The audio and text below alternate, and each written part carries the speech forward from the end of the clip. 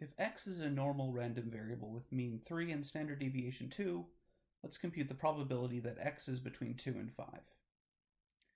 Our first step is to convert this into z things.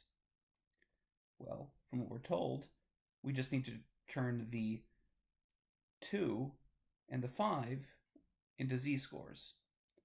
In other words, we need to use the formula that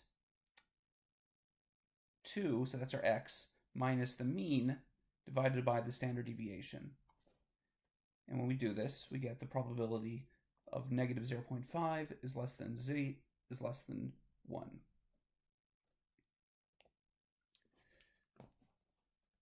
Now we compute.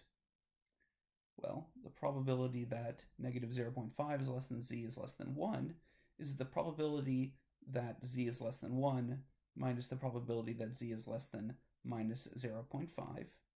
We're going just as we did earlier, which is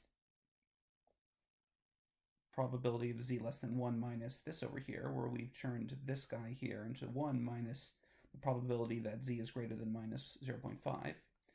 And then we use symmetry to replace the probability that z is greater than minus 0.5 with the probability that z is less than 0.5.